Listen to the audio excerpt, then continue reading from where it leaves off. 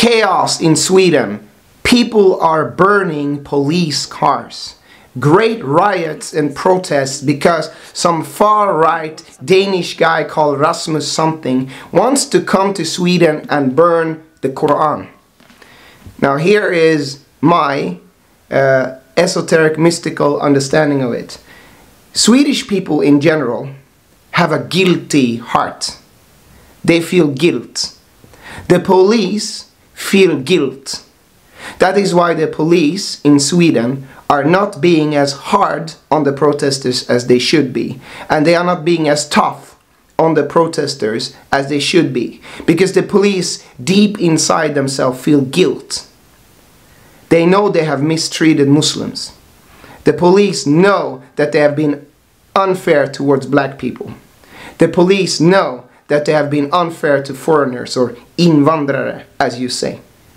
They know that the foreigner protesters, many coming from Middle Eastern countries, have a just cause. They have the right to be angry. When someone comes and wants to burn the Quran during the holy month of Ramadan. Now it's not about the Quran. I don't care if some right-wing Nazi burns the Quran. This message is eternal. It comes from Allah. You can burn 1 million Qurans. It's not going to change the word of Allah. It's not going to change the message. It's not going to change the essence of the message. But when someone comes and burns the Quran publicly, it just lifts up all the racism and Islamophobia and oppression that exists in the society. And the Swedish police, just like many in the Swedish people, know they should not really allow someone coming to their country burning the Quran. They know they should not allow that. They know deep inside in their hearts that if it would be the opposite way around, someone coming and burning the gay flag or burning the Swedish flag in front of the parliament, they would arrest the person for causing civil unrest. But somehow when someone burns the Quran, which is equally as holy, probably even more holy than those flags to the Muslims, because Muslims are seen as lesser people, the police allow it. The politicians allow it under freedom of speech. Well, freedom of speech for white people, not freedom of speech for Muslims or brown people that are seen as lesser by the Western imperial powers. So all of this causes a guilt. You can call it a white guilt if you want to. And that is why the police have no morale to fight as they should against the protesters. If this would have been in another country, in another situation where Muslims would have been treated fairly in that country and been given justice, I'm telling you the police would be 2 times as hard on the protesters, and the police would have support from this people to be hard on the protesters who take over cars and cause chaos. But because they know that the protesters have the right to do so, because they know the karma or the deeds of the police and the society in oppressing Muslims, allowing burning of Quran but not allowing something equivalent that is holy to Western people like the gay flag, or burning, the law book or something like that in front of the parliament, or the Swedish flag. They would not allow that. And because Muslims are not in powerful positions in the society, they don't have enough lawyers to actually cause a case against this Rasmus guy who is causing civil unrest. He should be arrested. Rasmus the racist should be arrested for causing civil unrest. But he is not. He's protected by freedom of speech because it's freedom of white speech. Freedom of white speech. It's a colonial imperialist mentality. And Sweden is causing worse and worse karma for itself. It's voting on Sverigedemokrater, making everything worse.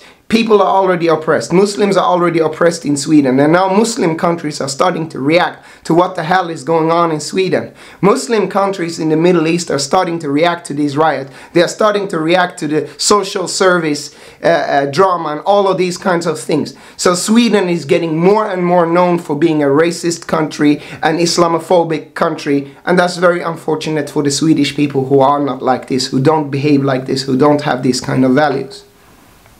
So this is all karma. If you treat a people unfairly and unjustly, don't expect to have the strongest fighting force against them when they protest also.